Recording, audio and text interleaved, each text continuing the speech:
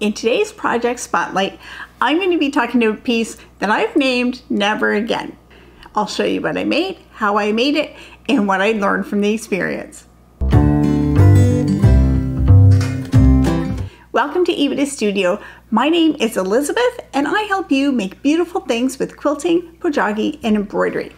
So this piece is a piece that I made way back in 2010. So it's been around for quite a while. And this is a piece that I made when I was living in Korea and I was studying traditional Korean sewing techniques. And so in this class, I learned a lot of different techniques and I did a lot of different projects. And most of the projects my teacher was using to introduce something new. And so this piece, it was made to introduce the reversible patchwork seam. So this is a seam. It is finished on both sides so that your piece doesn't clearly have a right and a wrong side. So the Korean word is samsal. I'm sorry if I'm not pronouncing that correctly, but that's the name of this, which is one of a couple of different reversible patchwork seam techniques that they have. So if you want to see how to do this seam stitched by hand, you can check out my tutorial that I have for that. But this was the first project that I did with this. And when my teacher was introducing this, she had the fabric, which is Rami fabric, which is really nice to work with. And she had just a couple of diagrams laid out on graph paper, just sketched out. And she said, pick which one you would like to make. And I looked at them and went, I like that one. And she said, oh, you picked the American one.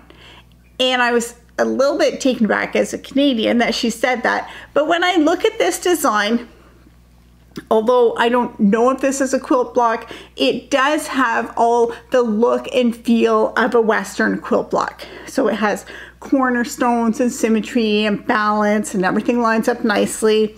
And so it does have that feeling of a Western quilt. And as somebody who learned quilting with traditional methods, and I'm still kind of drawn to traditional quilting, this was a design that appealed to me. And so I cut out my pieces and I started making it. And when I started making it, then I realized pretty quickly that because this piece is reversible, then that means when you have corners that are going to line up, there's corners on the front and there's corners on the back. And I have just enough quilting OCD that I wanted all my points to line up perfectly. And usually if you have a piece like this, especially if you're hand stitching, you can get your points to line up perfectly because you can fudge a little bit. But because there's points on the front and on the back, it was trickier than I had expected or anticipated because I was not used to thinking in multiple dimensions. So the middle was fine, I got that done. But then as I moved on and I would make this bar and be adding it to this piece, I would have it look like it lined up and then turn it over, oh, it doesn't line up on that side. Or it would line up here but not on this side, or it would line up here and then just one corner would be off. And so it quickly became pretty frustrating to me because I was trying to get everything to line up perfectly. And then as I was working on it and I was getting more frustrated, I began to observe things that are made with this technique. And a lot of the samples that I saw, I was looking at them more carefully and I realized that things that are made with this technique don't usually look like this. They look much more random, improv, points aren't lined up. So if you see a traditional Korean pojagi or sewing, you might see things that are just squares or half square triangles and everything lines up perfectly. That probably has a lining or a backing, is probably not reversible. If something is reversible, it probably doesn't have that precision alignment to it. And that's because of this. Because to get your pieces to align on the front and on the back can be really challenging. So I stuck with it and I was successful. You can see that I made it. It is reversible and the points do match on both sides. However, that's why I named this piece Never Again, because I realized I was taking my Western quilting rules that I had and I was trying to apply it to a technique that definitely was not designed to support that. And so I learned that lesson and I decided that from then on, when I made things with this technique, I was going to not fight against the technique, but work with the technique to make beautiful things.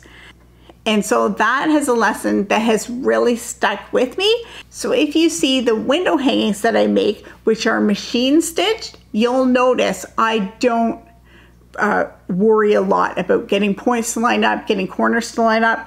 And in fact, sometimes it's easier if they don't line up, because where the pieces line up, there's a lot of bulk right in that corner because there's a lot of layers of fabric. And so if I was doing a small hand stitching piece, I might get all my corners to line up, but it's even more difficult on a sewing machine to get everything to line up.